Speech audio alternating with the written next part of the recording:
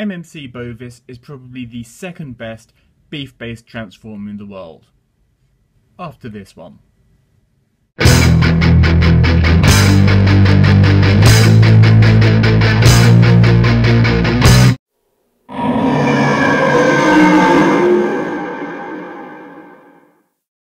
Greetings fans, hyperfans, and people just lost looking for videos of cats on YouTube. Tantrum, aka MMC Bovis, is pretty much an exact clone of Fortis.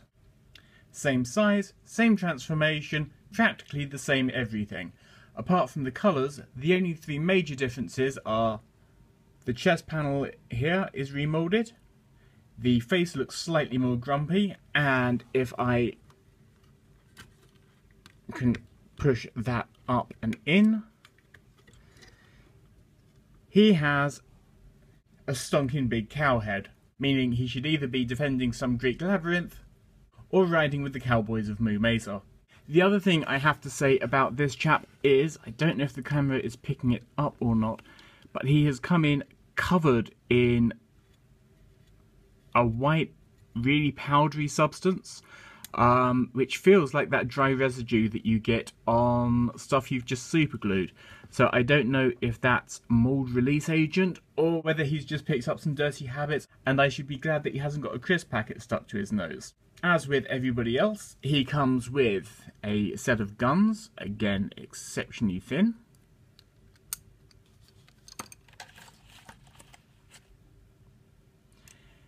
A pair of knives on some rather mean looking knuckle dusters. And also, like Fortis, he comes with the foot cannon. These big cannons do a pretty poor job of disguising the fact that what they are is a big foot with a fist on it. Separating them off is pretty easy. Just pop this little ridge out from the front and work it out of the hole there.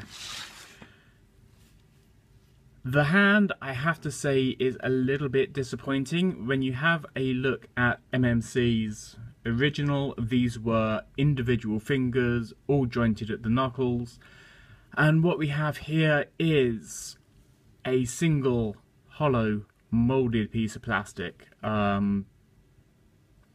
which basically just has pins there and there holding the whole thing together. On the plus side, it means that if you end up being sent two with left fists or two with right fists, it's not a big deal to change them, to pop the thumb out of the ball joint and move it over to the other side. That's literally the only difference. So, all pretty much as hollow as you can imagine, and the in-between leg peg ready to go into an arm mode, which we will talk about when we get on to predacon. The foot stands up a little bit better, MMC breaking away from the tradition of just plugging the bot straight in, and instead having this rather weird snake-like piece, which is actually a hollow ball in a very tight socket, which gives you all of your ankle movement.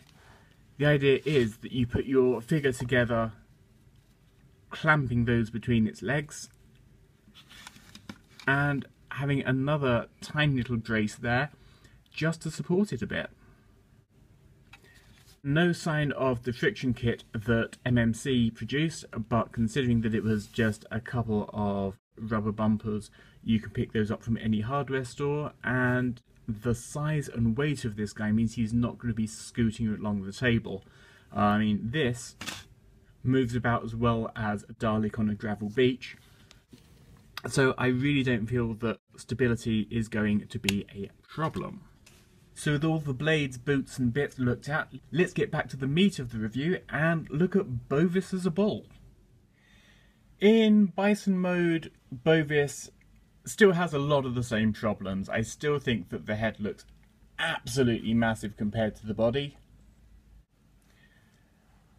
And he has the same issue as Fortis with the fact that even though his mouth will open, it does just reveal a very grumpy flat robot face.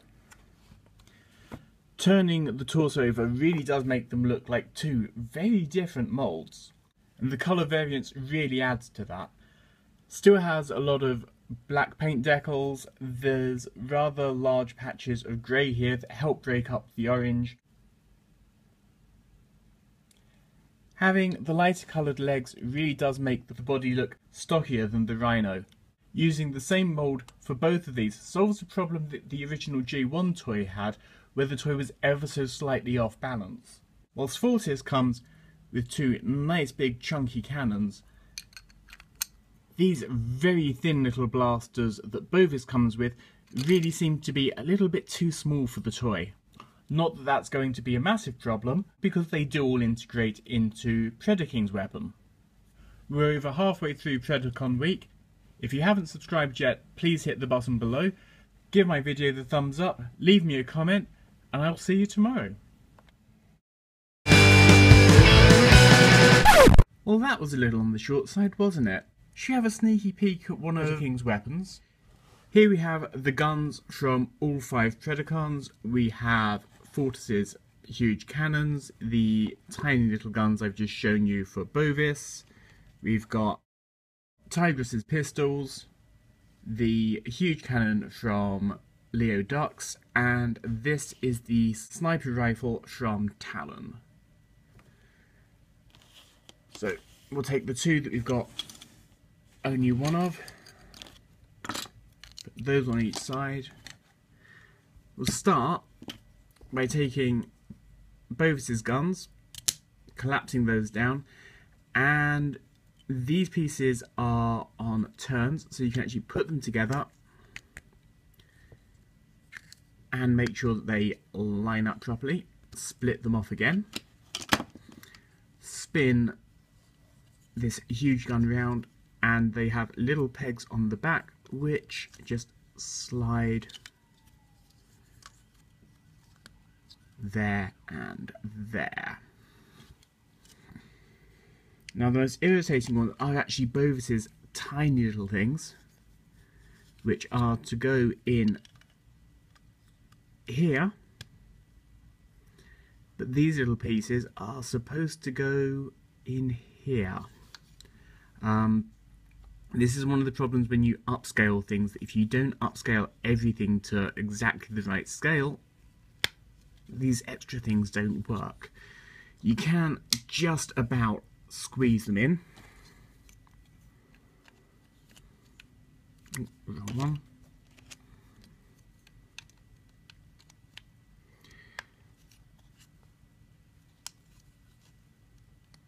But it does take a lot of finagling to get it there perfectly. Luckily these are quite a soft plastic, so you're not really worrying that they're going to shatter on you. These guns go in here with the side clips going into that cavity there.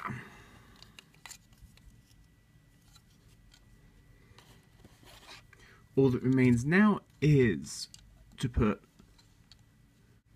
the sniper rifle into that hole at the top and extend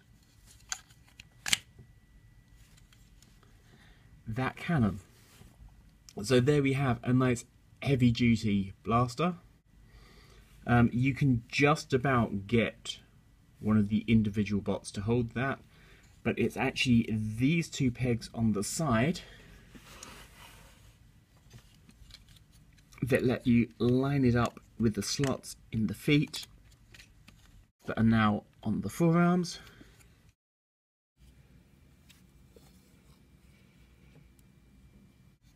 And securely hold that arm cannon in place. Nice!